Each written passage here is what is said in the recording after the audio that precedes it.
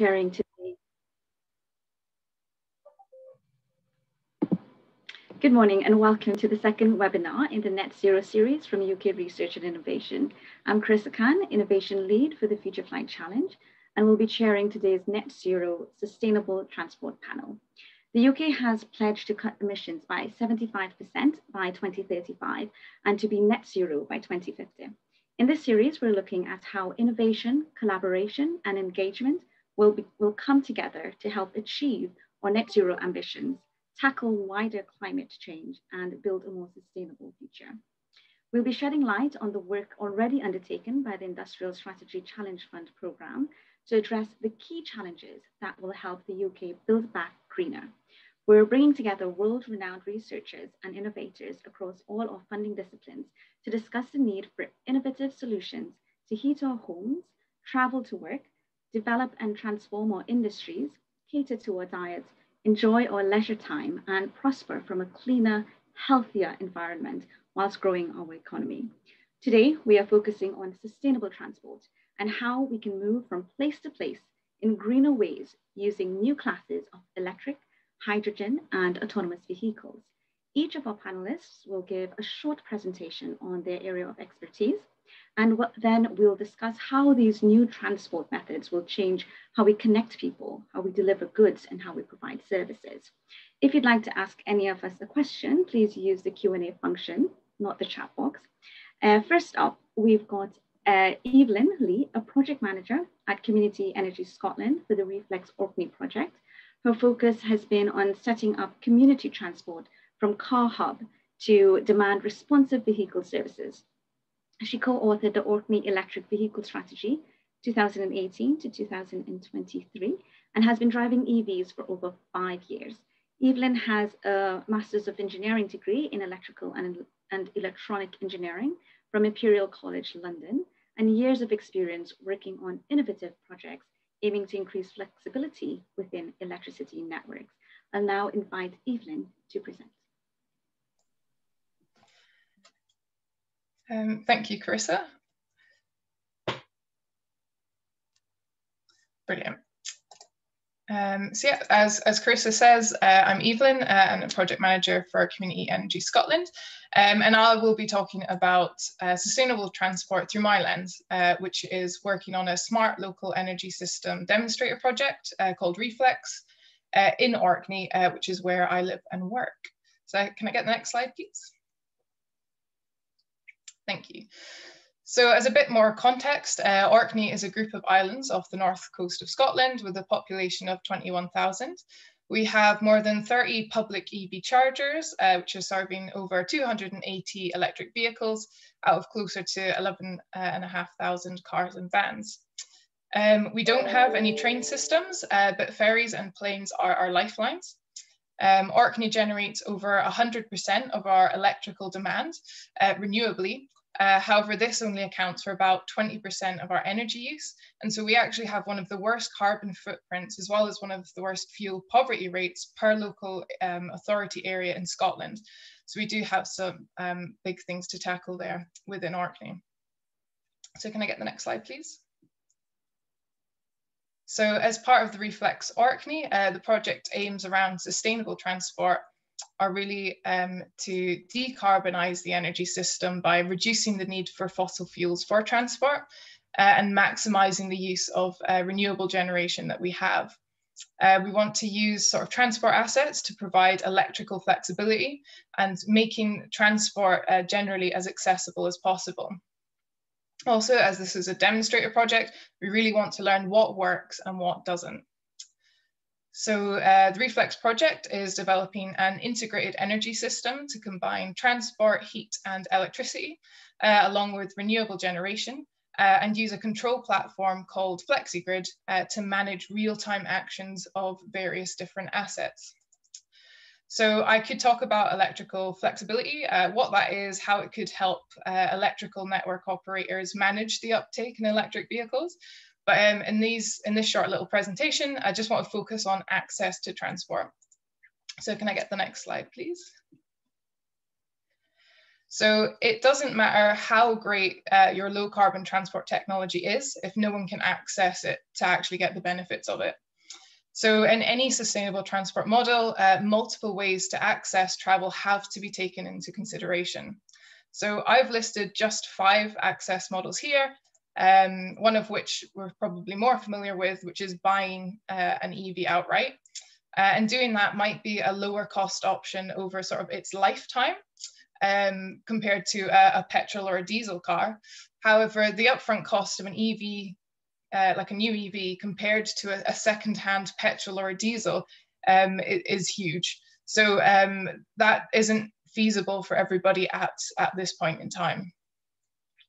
Public transport will also need to decarbonize, but that isn't part of the scope of ReFlex.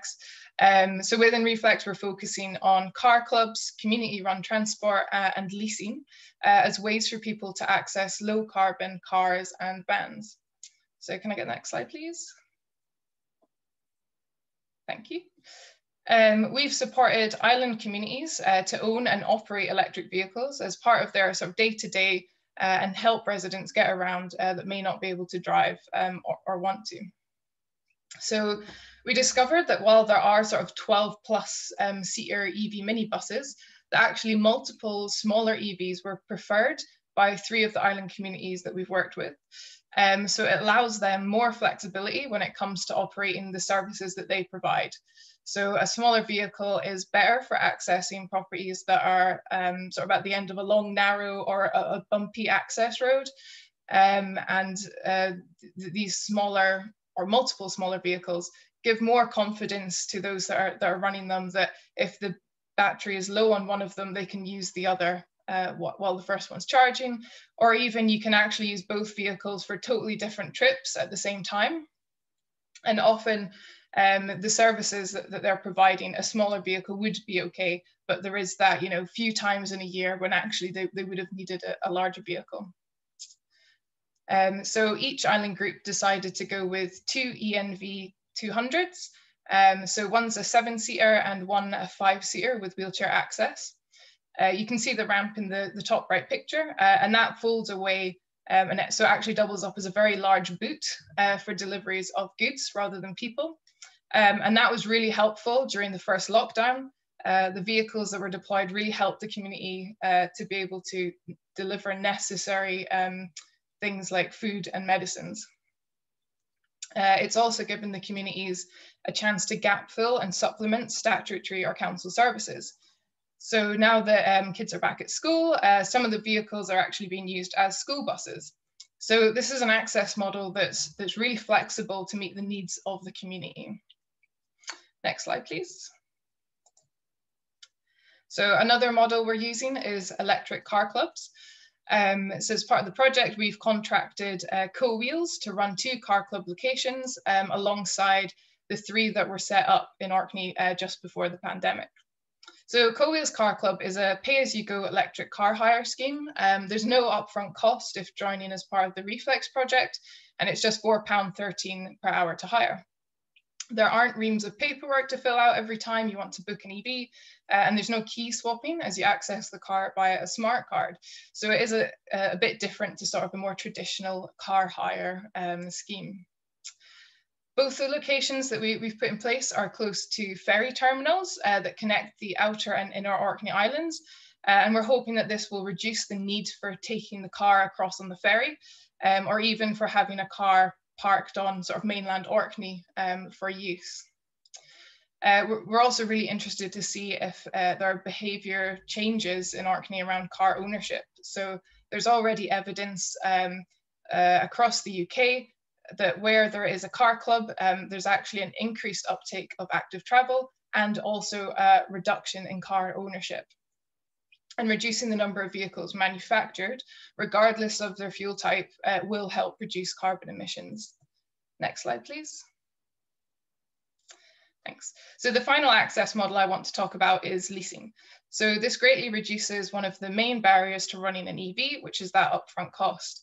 So in this model, there is still an upfront cost in the order of £1,000, but that's significantly less than buying it outright would be. And then you have monthly payments for the duration of the lease to cover the cost. We also had the expertise of a local second-hand EV salesman whose mantra is bums on seats. And so the project has been offering test drives for a handful of EV models listed there, which has been really welcome. And a high percentage of those test drives have resulted in requests for quotes to lease vehicles. So doing all of this under varying lockdown restrictions has been quite difficult, and test drives had to be suspended for quite a while, but it has shown a correlation between being able to test drive an EV to actually being confident enough to get one. Thank you. Cheers.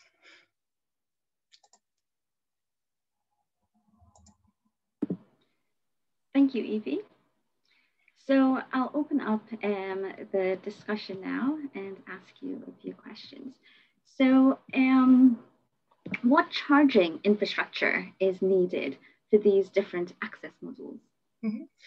So for the EV leasing that I've just described there, the sort of preference is to have smart charging at home. So through the ReFlex project, we're helping those that do have off-street parking and have permission from the property owner to use the OZEV and EST grants that are available in Scotland to reduce the cost of that installation. Mm-hmm. However, not everyone is going to be able to have off-street parking or permission or even just the money to do that straight away. So the public EV charging that's already in Orkney can be used. And while it's not going to meet everybody's needs, and there will be chargers needed in other locations, it's not part of the ReFlex project scope, but the local authority has been doing a fantastic job in getting EV chargers installed generally, which is why we've already got 30 of them. So there'll be some more years of that needing to roll out, I think. And then for the community electric vehicles, we're putting in EV chargers that are ranging from sort of 7 kilowatts to a 3-phase 22 kilowatt charger.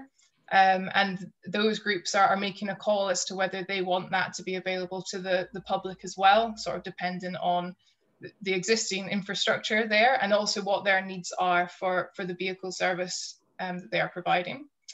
And then the car clubs, so they have sort of home locations. So that's where the car is sort of kept when people aren't booking it. And each of those have 7 kilowatt chargers or higher in other places.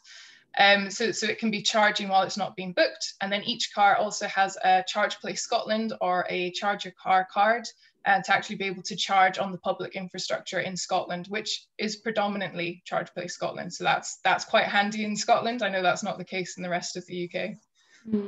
Okay, thank you. And so is there any support from the ReFlex Orkney project for people who want an EV? Yeah, so we've set up an EV support package for leasing. So it's sort of been tailored to meet one of the main reasons that we hear from people in Orkney for not getting an EV, which is, will it get me to Inverness? So that's just a few hundred miles south after you get on the ferry. So as part of that support package, people can actually hire a longer range EV and have the right to do that for a decent amount of time if they're not comfortable in taking their own EV down. So it's just sort of like that peace of mind that actually, yes, you can get south if you're worried on doing it first in your own car. And then to make sure that continues beyond the project, there's actually set up a special purpose vehicle or new business called ReFlex Orkney Limited to make sure that continues beyond the project. Okay, fantastic, thanks. Okay, so I'll move on now to our next speaker, Dan Piner. So Dan is an innovation lead for rail at Innovate UK. He is part of the rail team. He represents the interest of the rail industry within Innovate UK and delivers a number of innovation competitions on behalf of the lead customer organizations, including the Department for Transport, Network Rail, and High Speed 2. Dan previously worked at the Transport Strategy Centre, Imperial College London, as a senior benchmarking manager. In this role, Dan was project manager of the International Suburban Rail Benchmarking Group and Flirt Optimization and Innovation Group. Dan, I'll invite you to present now. Thanks. Thank you, Carissa, and good morning, everyone. As Carissa says, my name is Dan Piner and I am a Rail Innovation Lead at Innovate UK. So our role at Innovate UK in the rail team is to deliver competitions on behalf of the Department for Transport, Network Rail and High Speed 2 in order to drive innovation in the rail industry. I'm really pleased to be here this morning, and over the next few minutes, I'm just going to present a small number of slides illustrating rail's current position in terms of carbon emissions, and then a bit about some of the expected journey towards net zero. So next slide, please. My overall message today is that rail has a huge part to play in achieving net zero. There are two aspects to this. The first is that rail is already a relatively green form of transport, and so attracting more passengers to rail is crucial in reducing emissions from other modes. This graph on the side now shows the estimated emissions of carbon dioxide by transport mode from 1990 to 2018. As you can see, rail is already a strong performer, making up to 1.4% of UK transport's CO2 emissions in 2018. And secondly, rail then needs to consider how to fully decarbonise in terms of the rolling stock, but also stations, infrastructure, the supply chain, and even customers connecting journeys, the first and last mile. This is going to be a gradual process between now and 2050, but one that needs to start straight away. Next slide, please. To give a bit of further context to the previous graph, I just ask you to look at the middle pie chart on this slide, which shows that for the 1.4% of the transport sector's CO2 emissions, which rail is responsible for, rail delivers 10% of the passenger distances travelled within the UK. So rail here is shown in the dark green, and we can see that compared to other modes, rail is already relatively green, and so rail's journey to net zero is starting from a really good base point. The more we can increase rail's modal share, then the quicker we can reduce transport's overall CO2 emissions. Next slide, please. However, as everyone is aware, COVID-19 has had a profound impact on transport demand and travel patterns. Rail dropped as low as to about 5% of typical patronage during the first lockdown, and even now we're only back up in the region of about 40% of passengers. This is due to a combination of people staying local and not travelling for work or leisure, as directed by government, but also a shift to private cars for many that were still making journeys. Government messaging was to avoid public transport, and the car was seen as a form of PPE for those that did travel by protecting them from exposure to COVID-19. I could make a tongue-in-cheek comment that this is fantastic news. Net zero would of course be much easier to achieve if we didn't have any passengers to move, but clearly this is not the way that we want to get there. The rail industry is hopeful that patronage will increase, but we acknowledge it will not likely take a number of years to return to pre-pandemic levels. Current forecasts suggest that by 2025, we'll probably be around about 80% of pre-pandemic patronage. This creates some interesting challenges in terms of achieving net zero, particularly in relation to investment in rolling stock and infrastructure on the back of significant government debt and the subsidies that government has been providing to the rail industry, but also the need to shift travel behaviours to encourage the use of public transport. A big part of this over the next few months will be through information and education. So trying to break those habits that people have developed of driving places instead of taking rail, and to reassure potential passengers that rail is in fact COVID safe. Next slide, please. I also wanted to emphasise that rail isn't all about the movement of people, and the movement of goods is a really important part of the industry. Indeed, freight has a huge role to play in achieving net zero, particularly as rail already emits about 25% of the CO2 emissions of road freight when we normalise it by tonne kilometre. However, rail freight is typically diesel powered, so there's certainly action that can be taken to make it cleaner, but the potential here is clear. To link this to my previous slide, we should also acknowledge that if passenger numbers do not increase as quickly as hoped, then freight may be able to take advantage of the increased number of freight paths on the network. So this has happened to some extent through the pandemic. We saw last year that fewer passenger services led to some opportunities for longer freight trains on more direct paths. Next slide, please. Moving forwards, the government has set out plans to achieve net zero in rail by 2050. The main milestone to achieve this is the removal of passenger and freight diesel trains by 2040 or 2035 for passenger services in Scotland. So 29% of the UK's rolling stock and 62% of the network is diesel powered. And that makes this a really ambitious target. So the average lifespan of a train is around 25 to 30 years, and this clearly precludes any new diesel-powered rolling stock being procured if we are to meet this target. Assuming the current diesel fleet is replaced over the next 19 years, there is an urgent need to either invest in increased electrification or alternative power sources, such as hydrogen, battery, and hybrid trains. Interestingly, the government's targets of removing diesel trains by 2040 doesn't actually include diesel hybrids. So, for example, diesel electric trains, such as the GWR Class 800s, which have been in the news a lot recently for very different reasons over the last couple of weeks. So it's recognised that these diesel electric hybrid trains may be an important first step towards decarbonisation and to getting us to net zero. Next slide, please. So this is my final slide, and it outlines that the characteristics of the services and network are a key factor in the choice of power source. Electrification has a clear advantage in terms of being a proven technology in rail and versatile in terms of the types of services it can be used for. It remains the only feasible low carbon option for higher speed, long distance and freight services. And it's therefore critical that a rolling programme of electrification commences urgently in order to smooth the transition to net zero. Hydrogen and battery do not yet have the power needed for freight or higher speed passenger services, but they may well prove useful for running on parts of the network which are unelectrified, for example, due to cost, infrastructure constraints and shorter branch lines. We feel that they will be in a position to provide an opportunity in some places which electrification can't reach. So in conclusion, rail is starting from a strong place in targeting net zero. It's already a clean form of transport relative to other modes, and the challenge lies in both urgently investing in alternatives to diesel and also in attracting passengers back to rail from other modes post-pandemic. This is where innovation is absolutely key, as it will be required in order to drive down costs and also to make rail the mode of choice for passengers. Thank you for your time, and I'll now hand back over to Carissa. Thank you, Dan. So is there anything more that the rail industry can do to maximize its contribution to net zero? Yeah, good question. So as I mentioned in my presentation, we feel that rail is already a relatively green form of transport, and we're in a good position, but there's definitely more that can be done and more that can be done to maximize contribution to net zero. The key here is really to try and attract people to rail post-pandemic.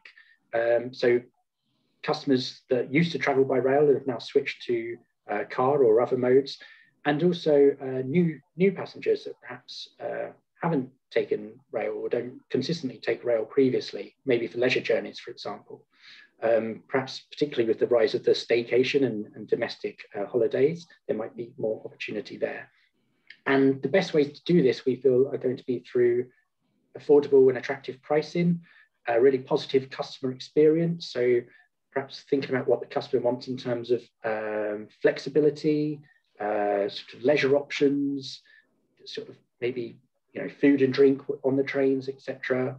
The station experience as well, and also considering what more can be done for the first and last mile journeys. So how is the passenger getting to the station, and how are they getting from the station to their destination?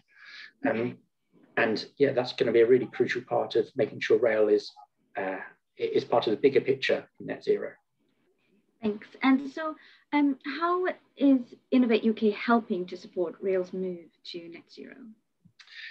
Yeah, we feel at Innovate UK in the rail team, we are delivering a number of competitions on behalf of the Department for Transport, Network Rail and High Speed 2.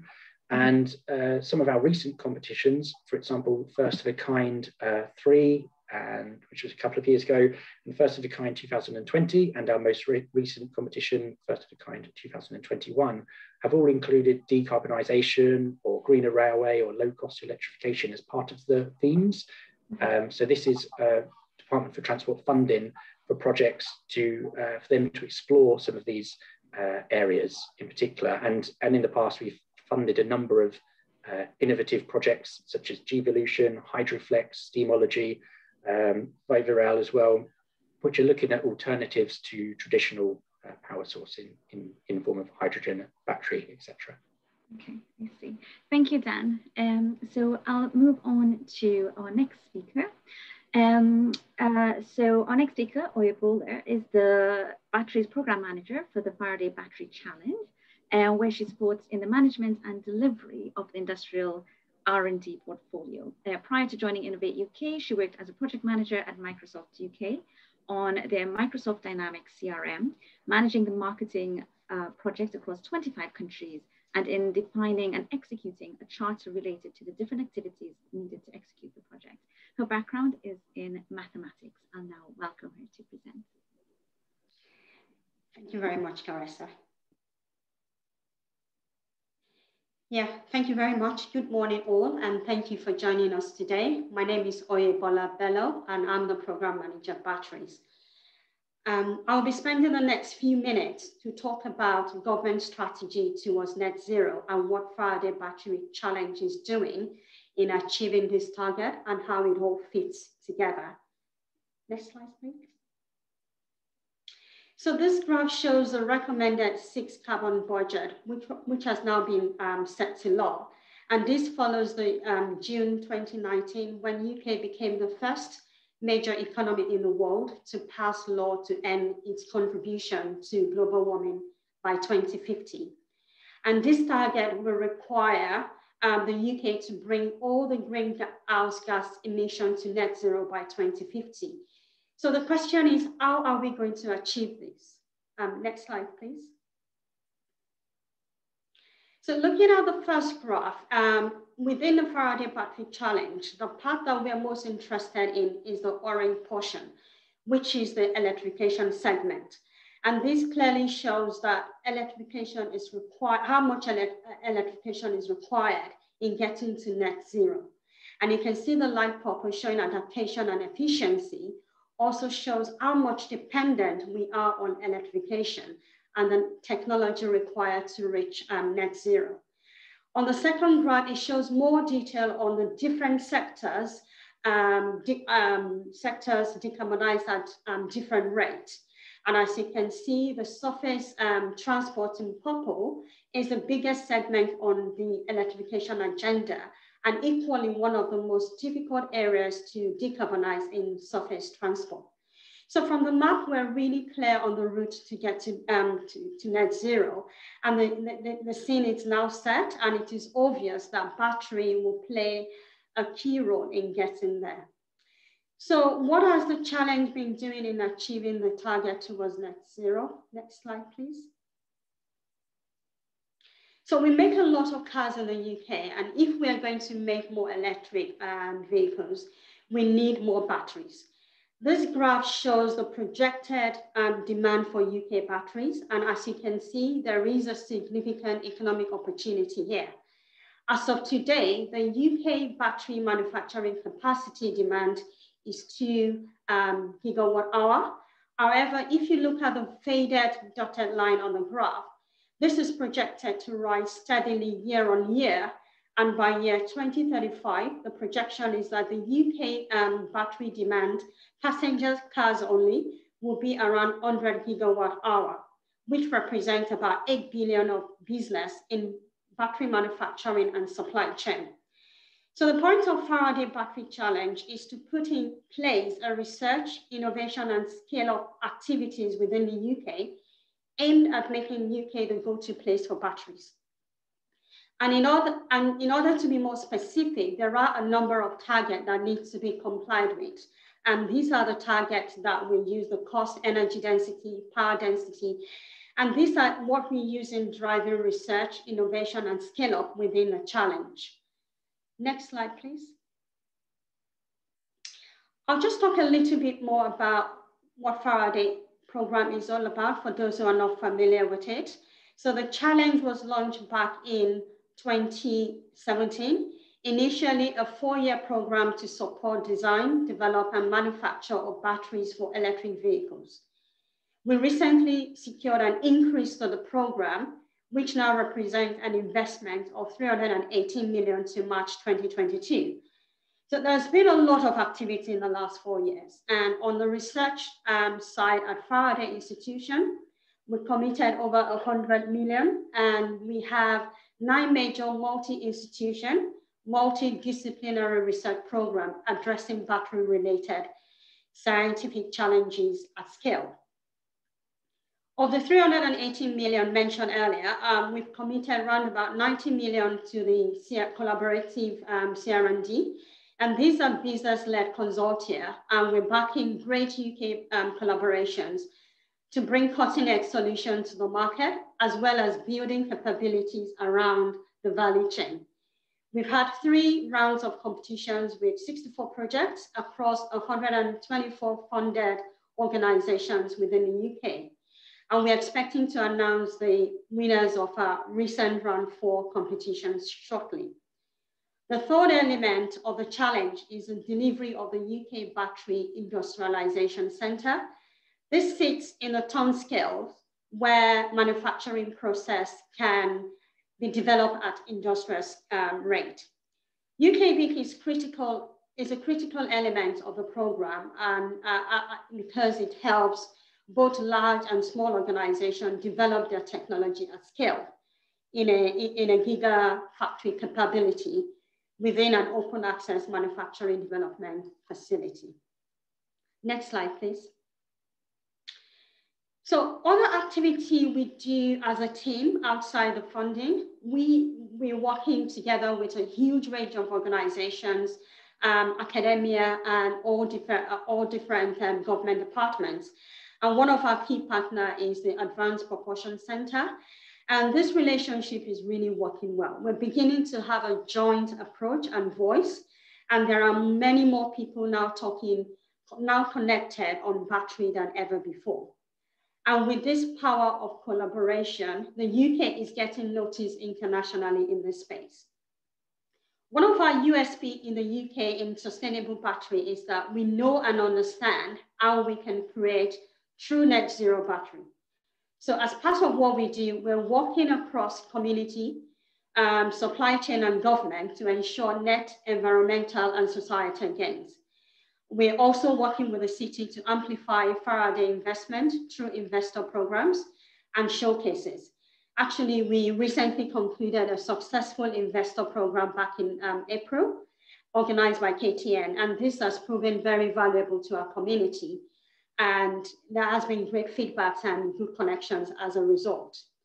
We also do a lot of work with UK skill workstream, and actually a big part of this is how we codify. And we recently commissioned the BSI, British Standard Institute, to develop a suite of passes, which has now been launched. Next slide, please. So looking into the future towards transitioning to net zero, it's now apparent that battery electrification will play a key role in reaching the target of net zero among other applications. And that electrification is no longer just about passenger cars, which was originally the economic argument to the volume, due to volume. It has to reach all other forms of transport as well. However, as different sectors come on board, there will be different requirements and priorities, ranging from energy density, power density, lifetime and cost, of course, which will equally require different solutions. I'm happy to say that there was a piece of work that has just been completed by WMG to develop target performance cluster and strategic priorities. The report grouped together different applications with similar battery requirements as a way to simplify how we meet the needs of different sectors in electrification. And the output of this report will help shape research agenda and enable cross-sector collaboration. And to further ensure cross-sector collaboration, KTN has recently launched a cross-sector battery innovation network, and we're beginning to see so many activity and collaboration across various sectors. In conclusion, within the Faraday Battery Challenge, we've made very good progress in the last 4 years. However, with the commitment to net zero by 2050, and of course with electrification cutting across other sectors in transport, this poses new challenges and more opportunities for the UK. Thank you very much, and I'll be happy to answer any questions. Thank you.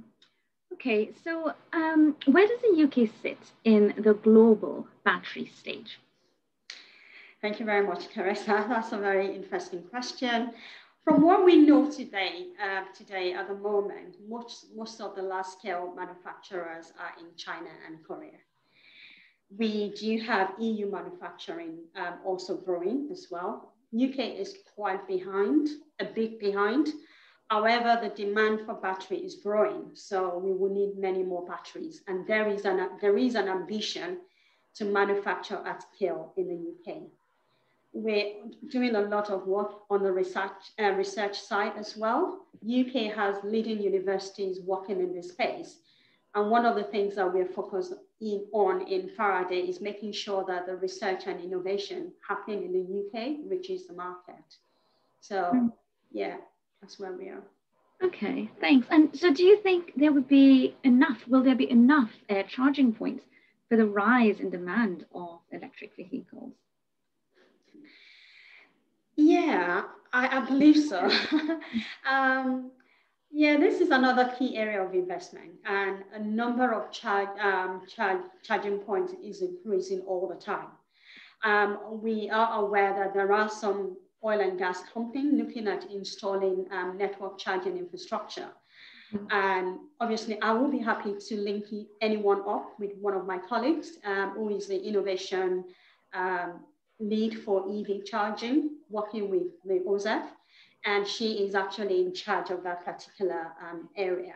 There is a lot of work going on in that space as well. Okay, fantastic. Thank you. Okay, so I'll move on to our next presenter, Oscar Morgan. So Oscar is the head of product for Pure Electric, the UK's largest specialist micro EV retailer, having previously worked on future transport concept design at Williams Advanced Engineering across the automotive, aerospace, and micromobility sectors. Oscar, I'll welcome you to present. Thanks. Thank you, Carissa, and good morning, everyone. Thank you to the UKRI and to Dawn and to Mark for having me along today. The way I've constructed this, there should be about 1 point per slide, which I'm hoping people to take away, and I'll guide everyone towards that. On this one, it's just my email address. Head of product, head of design strategy. I'm supporting Pure in technical development. So could we go to the next slide, please, Mark? Okay, so a year ago, when I gave talks like this, I had to start by sort of leveling up everyone as to what micromobility actually was. And one of the great luxuries now, just 12 months later, on almost every street corner in 50 or 60 local authorities, there's a Voi or a Lime or a Bird or a Zip or a Beryl or a Dot. And that means that now I have the luxury of starting with an introduction to who Pure are. For anyone who's unaware, this is a relentless little UK-based company that's rapidly expanding into Europe, completely specialized in electric micromobility. So the product range consists solely of e-scooters, e-bikes, some e-cargo. And over the last 24 months, it's gone from effectively the founder, Adam Norris, through to, in the region of 250 people across 4 different countries, across heading for 30 stores. And is now certainly the UK's leading specialist in this sector. Could we go to the next slide, please?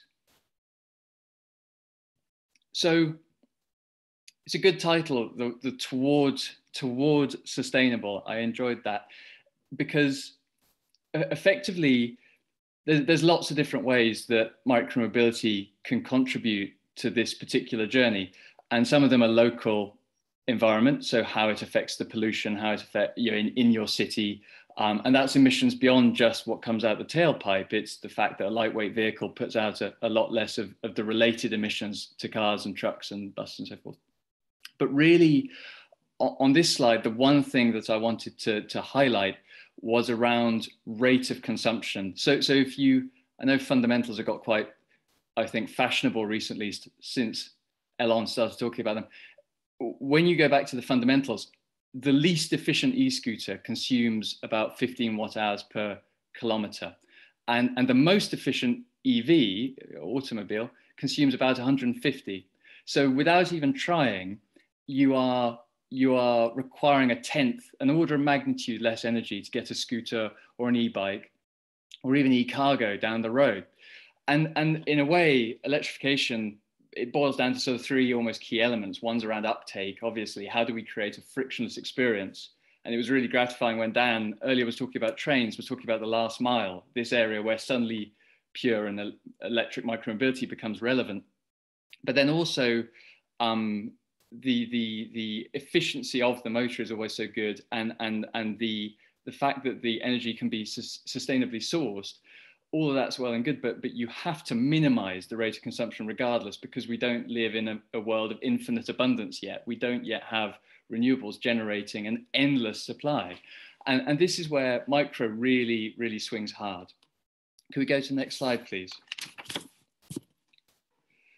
So one of the things that I find fascinating is when we talk about sustainability, so often we actually abstract it from what I perceive the majority of people really care about, and that's their local environment. So one of the ways in which I feel very positive about micro and why I enjoy waking up is that, as I said earlier, in the macro, it reduces that overall consumption, reduces the overall emissions. But in the micro, it is a lot easier in some ways for people to connect that macro impact to their local, the micro impact, which is a sort of perceivable reduction in local emissions. And that's also, in a weird way, we talk a lot about sustainability, we talk a lot about pollution, the two become intermingled. And one of those, the things I find interesting is the perception of space. It's not really aligned to sustainability, but it is aligned to uptake. And that is that even a city full of electric cars is still a city full of cars. And one of the things that I feel very excited about each time I see a scooter, if we just park the illegality of it for a second, it's that there's a vehicle taking up a 50th of the road space, and there's a sustainable solution. That reduction in consumption of our city, of the physical city, always feels really positive to me. Can we go to the next slide, please? So just, again, I'm sure that I suspect that to the participants on this call, this is not news, but why is this happening now? Why is it not being uptaken earlier? And this is really, technology is the enabler, and it aligns into Faraday Challenge and so forth. The reduction in cost and the improvement in performance of the fundamental electrical components, that is the direct drive motors and the lithium ion batteries, means that suddenly form factors which even 10 years ago were either very, very expensive or really ineffective and unsatisfactory to use are now fantastic ways to transport yourself. And really that's why we've been seeing this spike over the last 3 to 4 years. It's a genuine improvement. Next slide, please.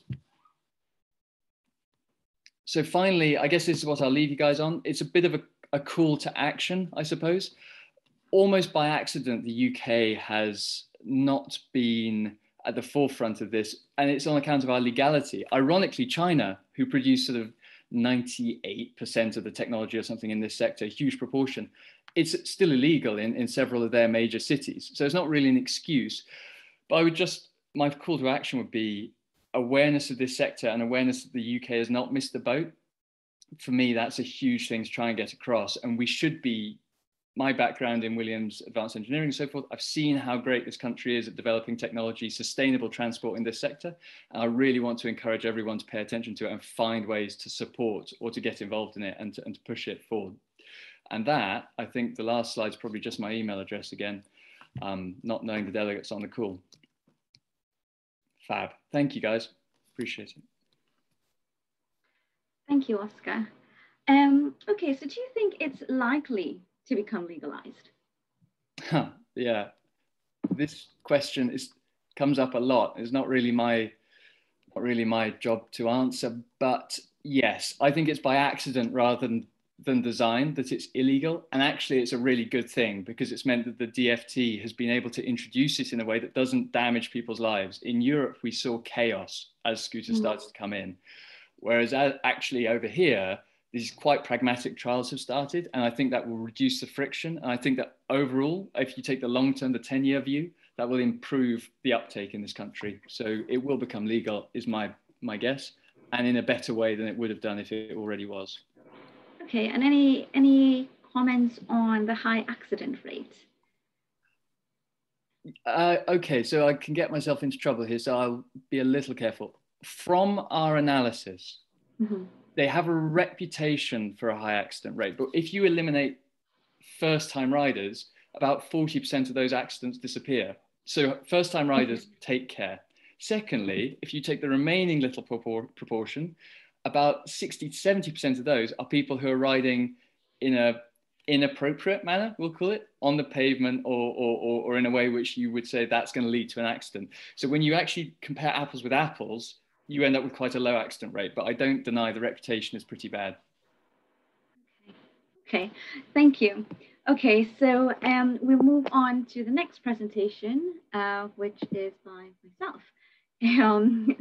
So on behalf of the Future Flight Challenge, I will share a brief presentation on the role of aviation and in particular future flight in sustainable transport.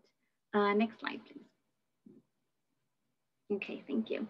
So the global aviation industry produces around 2% of CO2 emissions, and therefore we have a key role in reaching net zero emissions target by 2050.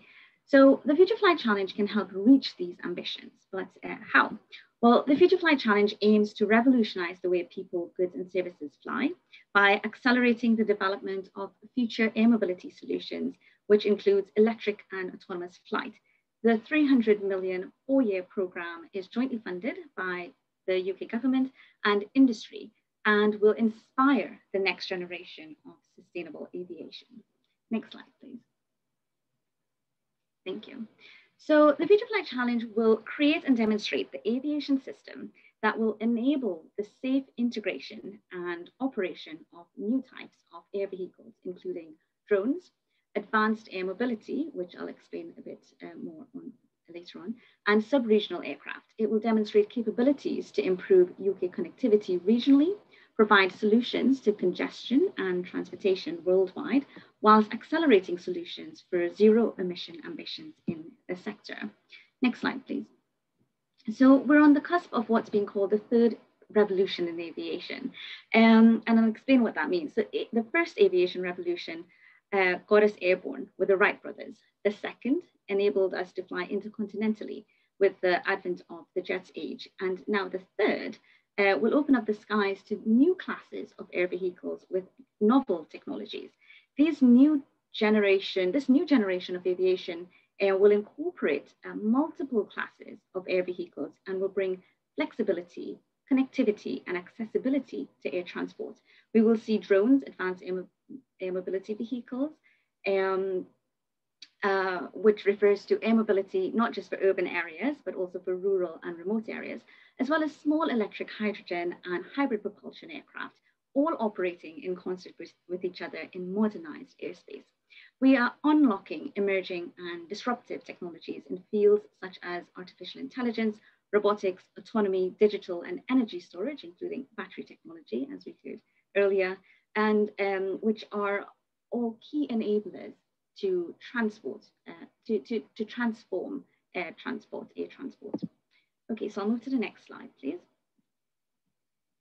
Thank you. So future flight can provide significant socioeconomic benefits for us. There's an increasing plethora of diverse applications that can transform our lives. We see drones that can be used for offshore inspection, surveying after natural disasters, surveillance for blue light services, medical delivery, cargo, remote inspection, farming, scientific research, data gathering, surveying and mapping after a natural disaster, like I've mentioned. We also see larger unmanned air vehicles that can be used to deliver cargo or humanitarian aid or even vaccines in hard to reach areas. And these can be electric and remotely piloted or fully autonomous. We also see advanced air mobility vehicles And these vehicles are sometimes referred to as air taxis, but they can be used for other applications. As we see here, for emergency services, search and rescue operations, for intercity transit, intracity transit as well, rural air transport, and also to access remote areas. So these are electric vertical takeoff and landing vehicles. They can be piloted or more advanced by being having automated and autonomous capabilities. And this would help eliminate pilot error and help it operate in harsh weathers in more advanced stages of the technology development. We also see a hydrogen-powered electric or hybrid sub-regional aircraft. That's a small conventional takeoff and landing aircraft that can make use of remote or underused airfields to better connect us across regions. So I'll move on to the next slide, please. Thank you. So the vision. So what do we see as the vision for future flight and for transport? We see these technologies being integrated into other forms of transport. We see this as being having sustainable transport solutions, bringing more consumer choice, increased convenience, seamless journeys, reduced journey time, reduced congestion, improving connectivity and accessibility, like I've mentioned, and a modernized transport system. Now, there are many challenges to resolve. I'll move on to the next slide, please. And these challenges include a lack of digital infrastructure, the lack of physical infrastructure in terms of charging points, hydrogen storage, regulations and certification. We have a saturated air traffic management system that is not scalable and unable to cope with increased volumes of air vehicles entering these airspace. So we need to resolve this, and we also need to resolve the public perception and building public trust in these new types of aviation. So a lot of challenges to resolve that will require collaboration. So I'll move on to the next slide, please. So we're tackling these challenges with collaborative projects. We're bringing together innovators, policymakers, city planners, radical and disruptive technologies, new business models, and stakeholders in this across diverse sectors to deliver this. And we're working with world-class operators of airports, including Heathrow Airport, London City Airport, Highland and Islands airports all across the UK. We're bringing a wide range of customers of emerging markets in different areas, like I've highlighted, search and rescue, local services, inspection, and more, together, including all NHS. And we're convening transport integration specialists to integrate with road and rail and air for the first time. So we've got a lot of challenges, like I've mentioned, to resolve, but we can only do this with innovation and collaboration. I'll move on to the next slide, please. So in the phase of the project that we are in now, we have a diverse portfolio of 48 projects that are in progress. We are tackling the integration challenges with our funding. We have projects that we are funding that is supporting the NHS and emergency services in the wake of COVID, of the pandemic. We're investing in future air mobility and technologies that will allow full electric flight in the UK for these small aircraft. We're addressing these challenges and the wider aviation system that will help us advance and move towards more sustainable air transport. I'll move to the next slide, please. So technology development in aerospace and aviation is incremental. And because of the high standards for safety, it takes time. So there isn't a way to leapfrog from where we are currently to a zero emission long range flight or operation.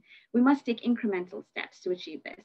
And this diagram here highlights that flight path that we must take to move from where we are now with general aviation, with the work that we're doing with drones, with advanced air mobility, and how we will progress to sub-regional aircraft and then larger aircraft.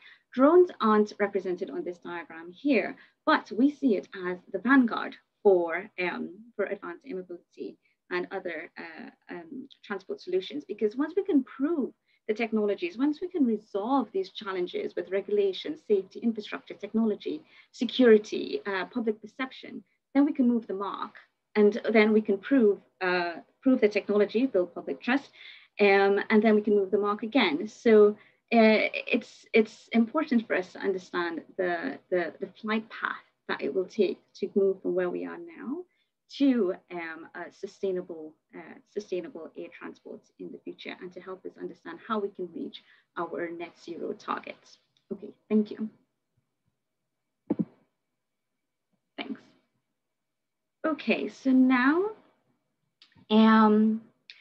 we've got quite a few questions that's come through. Okay, so I'll start picking out some of the questions and move to our panelists to answer some of them. Okay, so this question is for Eibhlin. Now, has any work been done to compare the energy, carbon footprint and air quality of EV car club against the traditional modes of transport? So I'm not sure about specifically for the EV car club side, but there's a great charity called Como UK, they're a national UK charity, and they do look at reports on how car clubs generally have a different impact to just your like traditional car journey. So they had found, I'd brought up the report just in case. So they found that actually for all the car clubs, which don't necessarily include EVs, there was something like 43% less CO2 emissions across the UK in 2019-20. And I'll stop my answer there. I don't know the full answer, unfortunately. Okay, and so how much cost increase would there be for a domestic energy bill to charge an EV at home? I'm not sure if you have some insights on. Yeah, so it totally depends on how much miles you're doing with your car, right? So if you're driving 10,000 miles per year, then that's roughly 2,500 kilowatt hours that would be added on to your bill. So if you're being charged 17 pence per kilowatt hour, that's about £425 in a year. So that could go up and down depending on your mileage, but also that's £425 in a year compared to, you know, the cost of petrol or diesel, which would be a lot higher. I can imagine. And so how long do you propose the demonstrator project will run for? And does it aim to scale up further across Scotland if it is successful? Yeah, so apologies, I should have said that Community Energy Scotland is only one of 6 partners within the ReFlex Orkney project. Other partners are EMEC, Aquaterra, SMS, Heriot-Watt University and the Orkney Islands Council. And part of the project is looking at replication. So it's a 4-year funded project. So that will bring us to March 2023. And we are looking at potential replication opportunities. So if you're interested, please do email me, or we've got the ReFlex Orkney website and you can get in touch that way as well. Okay, fantastic, thanks. And Dan, a question for you. So does the carbon emissions for rail include infrastructure such as rails, ballast, cabling for signalling and construction? Yeah, good question. So on the graph that I showed in my presentation, it was for vehicles only. So the answer is no, but I think, you know, the general message would be the same, even if we were to include infrastructure. You know, we could double the figure to include infrastructure. The general message would still be that rail is very green compared to other modes. Okay, and what effect do you think electrification of rail would have on the national grid? Do we have the capacity for this, or if not, would new infrastructure be required? Yeah, so electrification, it will be a gradual process between now and 2050. We're not going to have sort of one day where we just switch everything over. So it gives it time to adapt and change. And in addition, electrification is becoming more efficient. For example, we're procuring more trains with regenerative braking, so they require less electricity in the first place, or energy in the first place. And we're also seeing a transition to renewable sources as well, which I just thought was important to mention. So hopefully we'll see improvements through that side as well. Okay, and a question that's coming specifically for you. With freight diesel units running into the megawatt scale or power demand, are UKRI looking at the work under BASE for AMRs, as some of these reactor designs are deployable and in the 3 to 4 megawatt scale? Apparently, some of these designs are already being considered for shipping, and they are completely benign and safe, so it seems to be great.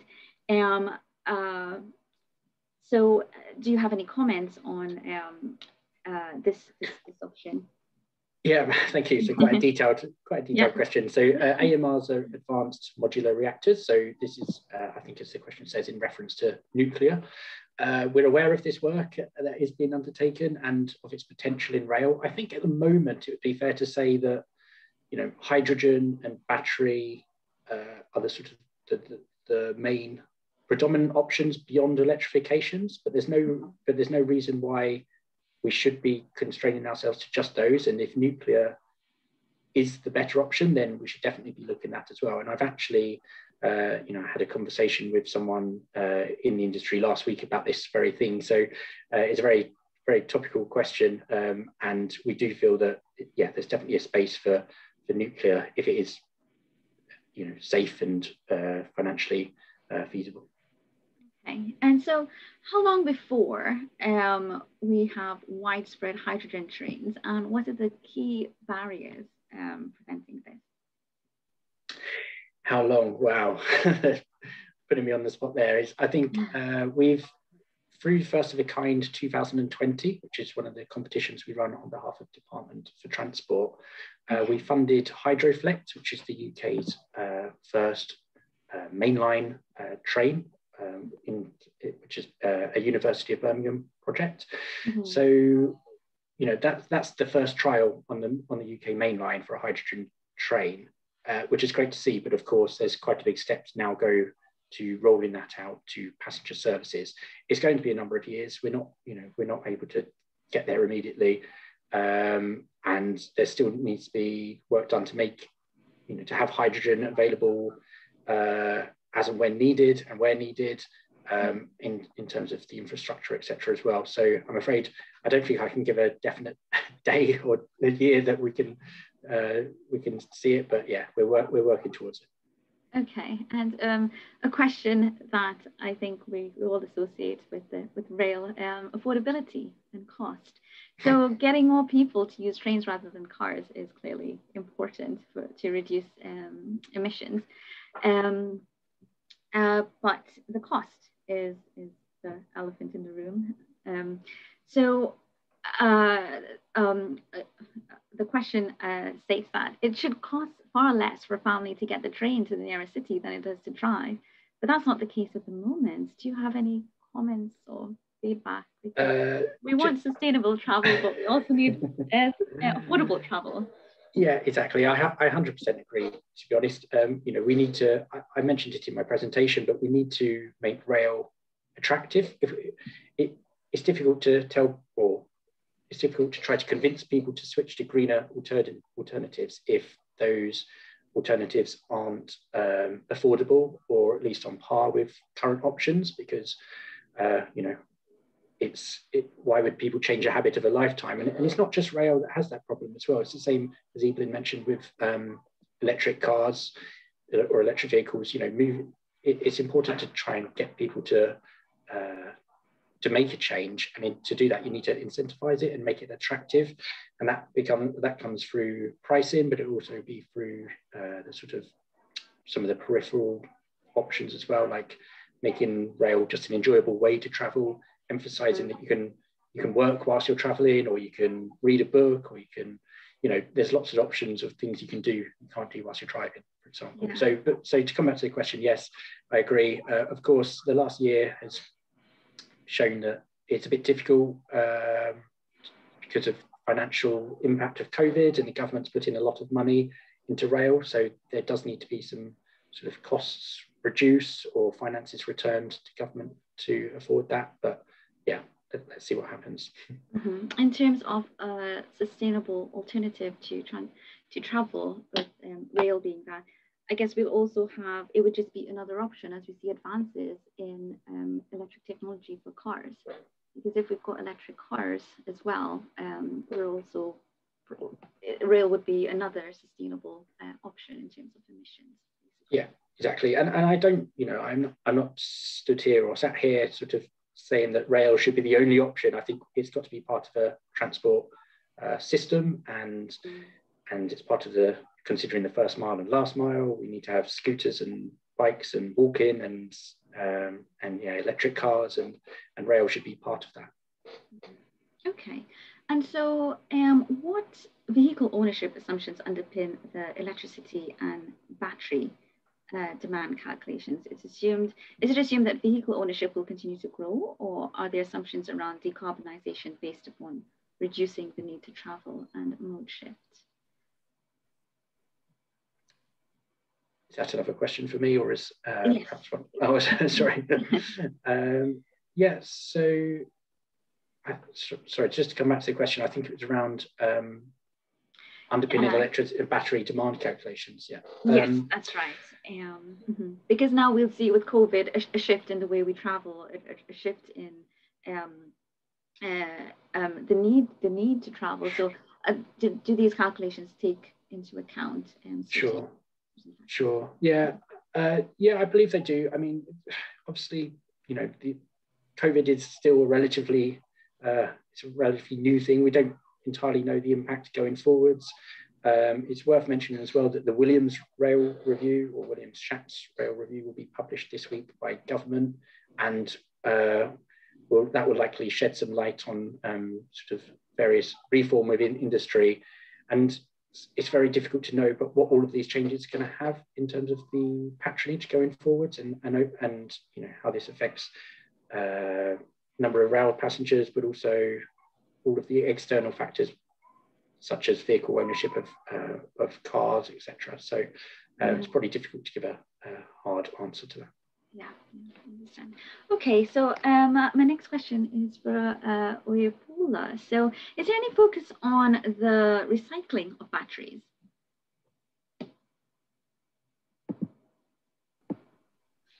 Yeah, sorry about that. I was on mute. Right. Yeah. Yes, there is a lot of focus around recycling at the moment. Within the Faraday Battery Challenge, we have quite a number of projects that are looking into recycling. We know that ensuring sustainable supply chain is critical. It's complex. It's a complex situation. However, we're working together with other departments, government departments as well, to understand and bring together an appropriate stakeholder to look into these aspects of recycling.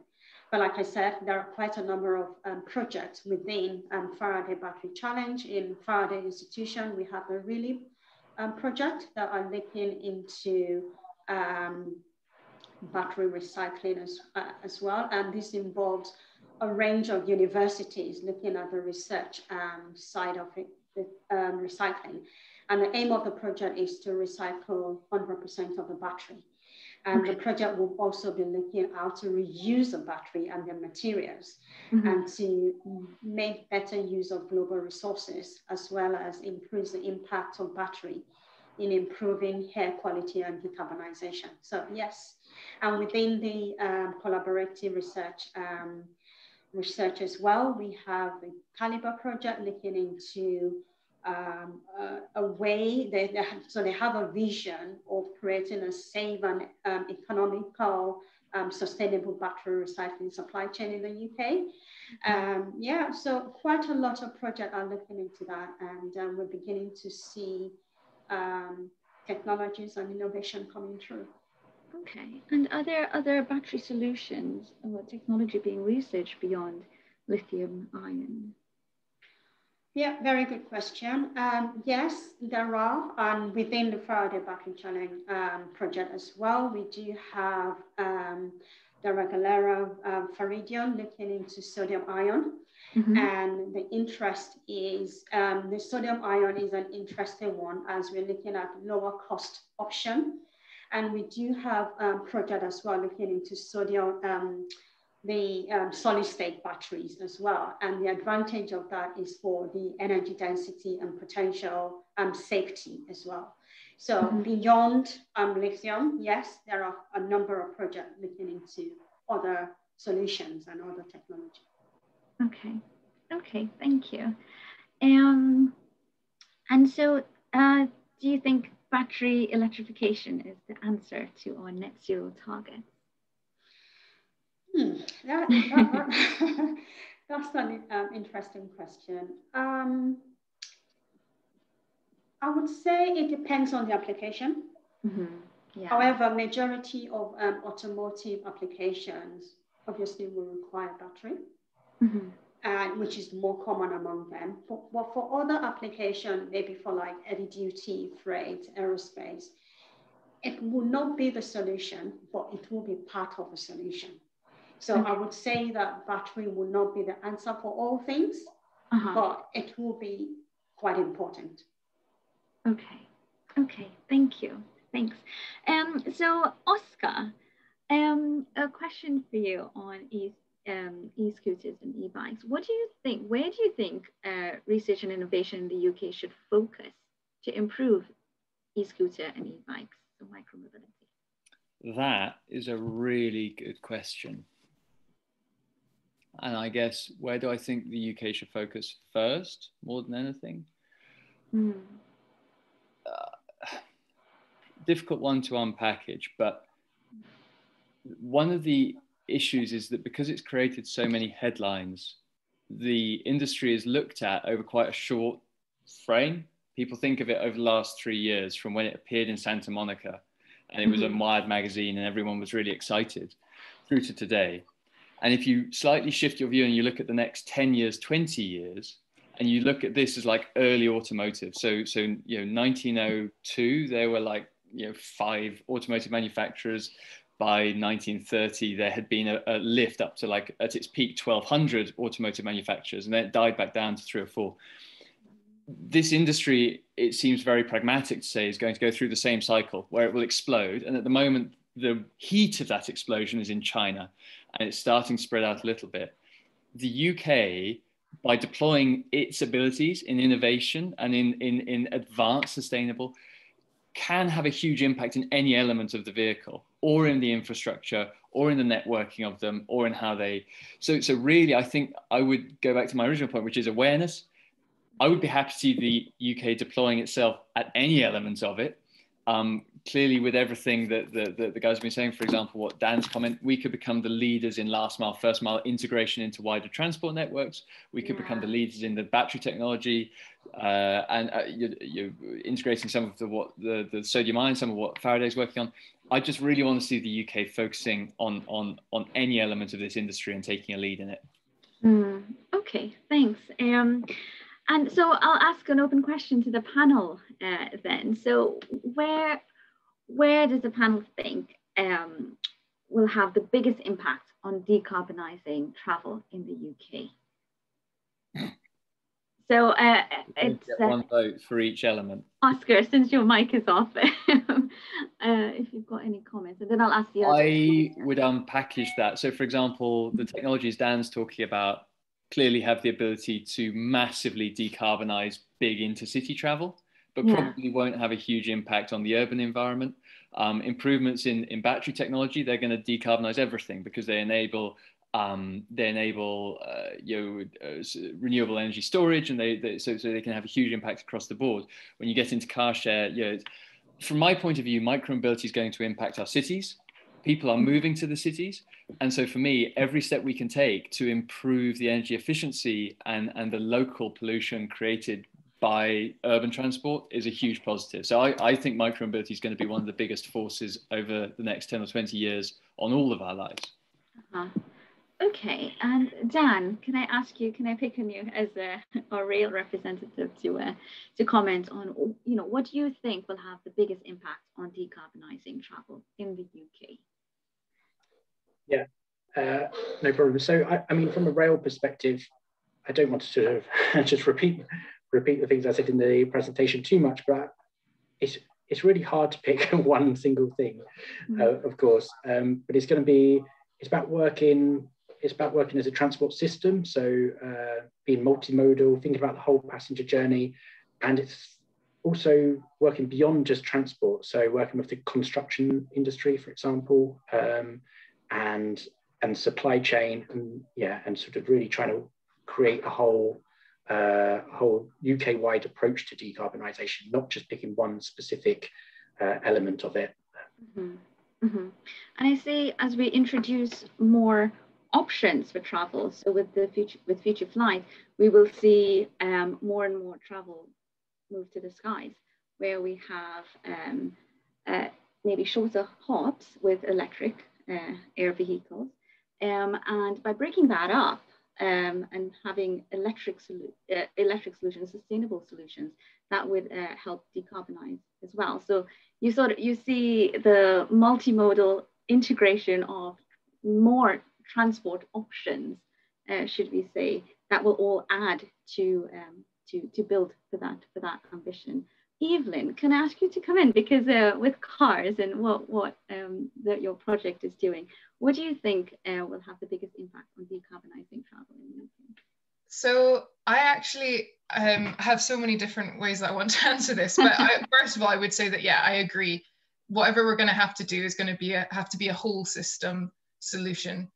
One of the main things we haven't really spoken about too much is actually transportation of goods. So actually, I think shipping, okay, fine, we're traveling in between the UK and people are moving around, but actually, how are we getting all of the goods that we need to live our lives? So I think a move to sort of decarbonize the shipping, but also actually a move towards more local produce, just generally not needing to travel far away. So actually, in some ways, the fact we are having this webinar as a webinar, not in a single place, I think that is going to have a massive impact on us decarbonizing, just because we're not needing to travel as much. Mm-hmm. Okay. And Eibhlin, do you want to come in with any comments on what do you think will have the biggest impact on decarbonising travel in the UK? Thank you very much. Just like I mentioned earlier in my slides, with regards to the different different modes of transportation, it's becoming really, really apparent that it's just not passenger cars. It has to be every other forms of transport that we need to decarbonize, whether rail, passengers, cars, air, everywhere. It has to be across board. So yeah, and because we're looking at different sectors coming on board, different sectors will have different requirements and priorities. So yes, I would say everything, to be honest, not only passengers cars anymore as it used to be. Mm-hmm. Okay. And so what's one lesson that you've learned working around sustainable transport that you think everyone should know? Can I go first on that one? I sort of mentioned them before, but Como UK are a UK charity that look at sort of promoting lots of different types of shared transport. And I've discovered that in the past year even, and I just think it's a really good source of information and just another way of looking at transport rather than, oh, it's all mine, and this like having to own the transport physically. Yeah, it's a great sort of community owned sort of aspect to it. Mm-hmm. Does anyone else want to share their thoughts? Just tying into what Dan said around quality of life on the train, and for me around e-scooters, and even I think Eibhlin will say with driving electric cars, mm-hmm. The really important lesson I've learned is that it's more fun. I worry about the extent to which or it's a better life. I worry about the extent to which the drum is banging for sustainability and so forth. But we can actually align this to what people care about, which is, have I had a great day? And you're riding an e-scooter across town, you get to see the city, you save time, you save money. Taking a train, you can work. You don't have to be concentrating on the road, which is such a waste of human time, life, and effort. And equally, just driving an electric car, is more fun. They're more responsive, they're quieter, they're all of it. So from my point of view, it's slightly shifting the marketing behind it all is the one lesson I've learned, to say, you're going to have a better life. This is going to improve your day, over and above the fact that it's environmentally friendly, which is fantastic as well, obviously. Mm-hmm. I really agree with Oscar as well. And, you know, it's more, in some ways, this is much more than just the technology. It's about changing behaviors and changing attitudes. And you need to do that by making these things attractive and sexy and affordable. And, you know, all of these things that just saying hydrogen's going to be cleaner or battery's going to be cleaner, it probably doesn't really do it for 99% of the population. So you need to think about the sort of the bigger picture and how we can make people want to use these forms of transport. Rather than how just you go about making hydrogen sexy, but well, that's my next question is what can we do to improve the public perception of these new technologies? I think there's a lot going on already. There is a demand for sustainable transport. We see climate change. There is a demand, and especially with the new generation, and this is becoming more and more important. So a demand for sustainable transport is there. How do we bring the public on board and improve their perception for these technologies, which are new, innovative, and just not traditional? Not everyone's going to want to hop on board, like you said, micromobility, an EV, or I know for autonomous aircraft. And so, what can we do to improve the public perception of these new innovative ways to travel? who was it who said bums on? Was it Eibhlin said bums on seats? Bums on seats. We've seen the same thing. It's incredibly powerful. Mm-hmm. For us, we see it's about building the public's trust in the technology. So it's not just about getting them to accept, but if we can demonstrate, if we can test and demonstrate a solution, and we prove this is safe, then we move the mark, we move to the next step. So this is what we're doing with them. Like I've said, this incremental step change, and not just a leapfrog for autonomous vehicles. If we can start with drones and we can show that, yes, we can demonstrate beyond visual line of sight operation that is safe, then we can think of advanced air mobility vehicles that's more automated. Once we can prove this, then we can move towards autonomous operations. So for us, it's about making sure that we bring the public along to see the solving these challenges at different levels. I don't know if anyone else wants to come on board with that. So for example, with battery technology as well, as you move from smaller vehicles to larger vehicles, once we can prove this, and we're mindful of the narrative that we have around these technologies. I know, especially for future flights, whenever you think of a future flight vehicle, it's always, a narrative about some Hollywood blockbuster movie that has like drones for bad things, or for surveillance and this sort of thing. It's changing those narratives around technology as well. We owe that to the public, because they need to know, they need to be accessing the right information as well. So it's how do we, I guess, bring the public on board, make sure that we're involving them in the different stages where we prove safety for these technologies, and how do we make sure that they're accessing the right information around these technologies as well. Okay, so sorry, go ahead, Oscar. You wanted to come in? I do think awareness has an impact on that, and as it becomes more ubiquitous, as even I feel like mobile phones have helped to improve people's confidence in EVs, because we're so used to living with it in our pocket. And to that end, I noticed your cool future picture, which was fantastic, had no scooters in it. I'm wondering whether this is an active dig, or whether we'll have to integrate it into our next our vision. Can I just add one final thing as well? I completely agree. There's definitely a sort of a culture change element, and making people, through both push and pull factors, making people move to greener alternatives and net zero options, whether that's like policy and pricing, for example. But then I think there's also an element that, at least in rail, does someone care, or for the majority of the population maybe, do they care whether they're on a diesel train or an electrified train? Do they even know whether they're on a diesel or electrified train for the journey, between London and Bristol or wherever it may be?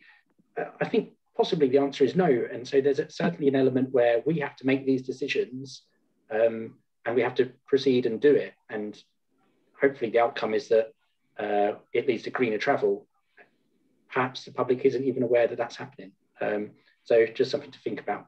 Yeah, I would actually like to counter that slightly, because while yes, there might be times when you do just need to take decisions, you have to engage the public. Like just saying that's how you have to travel, go and do it that way, isn't gonna, nobody's gonna really respond to that very well.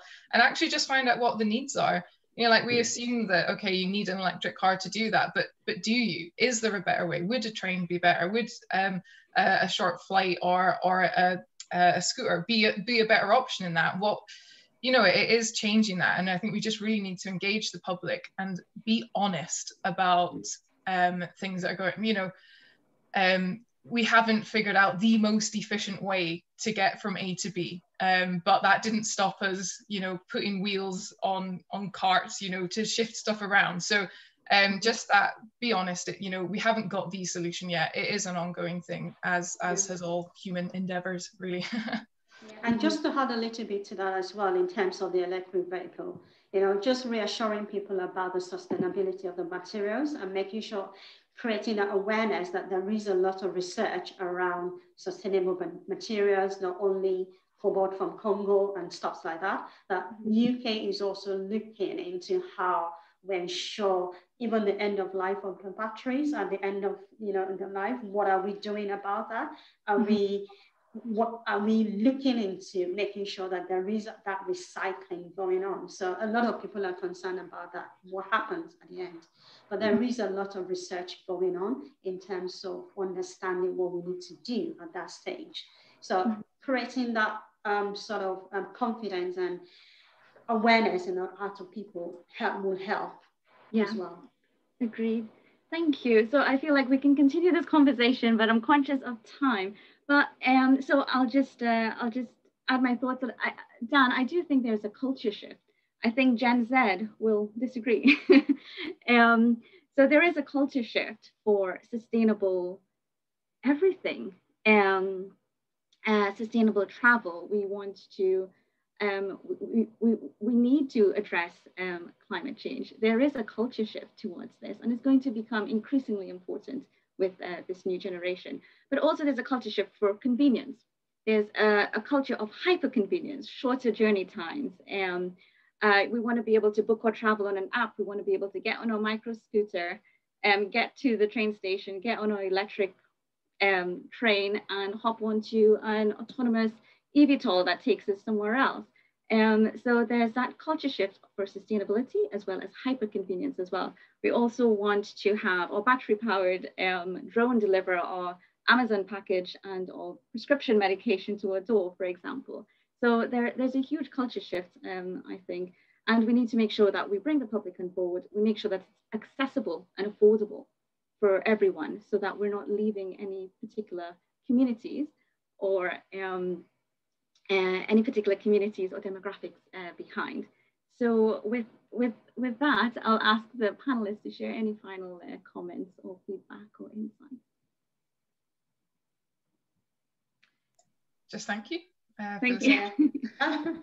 Yeah, thank you very much for this opportunity, and I'll be happy for anyone to reach out to me if they would like any more information about Faraday. Okay, thank you. I also saw a comment from someone who, as a Gen Z, welcome anything that can be done with sustainability, and we'll take. We have an actual Gen Z. Too. Gen Z. Yeah. So that's perfect. Okay, so thank you. I'll thank all of my panelists for a great discussion on sustainable transport. You have their contact details. That was at the end of the slide. And I'll ask our audience to join us for our next webinar in this series, which is on the 15th of June on sustainable building. So please visit the UKRI website to find out more. Thank you all. Marissa. It's been great.